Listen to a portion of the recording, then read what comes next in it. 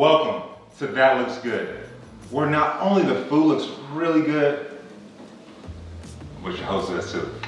That's me, of course, baby. That's what we do. Today we're going to be talking about carbs. And not only any carb, but the carb that everyone adores, the carb that everyone loves, the bagel. A staple of the continental breakfast, a food that can do no wrong, a truly iconic breakfast choice. So today, on National Bagel Day, we pay homage to this spherical work of art. The word bagel comes from the Yiddish word bagel? You spell it B-E-Y-G-L. It means ring, so it must be round. The hole in the middle increases the bagel's surface area and allows for more crust formation, and it helps it cook faster. In the early 1900s, the International Bagel Bakers Union emerged.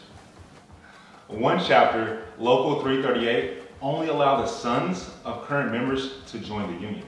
And the group meetings were entirely in Yiddish to keep their secrets.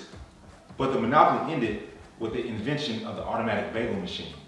My favorite bagels are definitely the cinnamon raisin bagel with like some strawberry cream and then like real strawberries.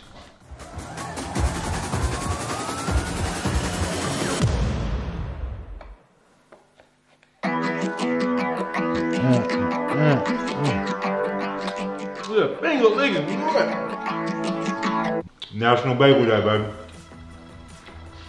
If it tastes good, you know you look good.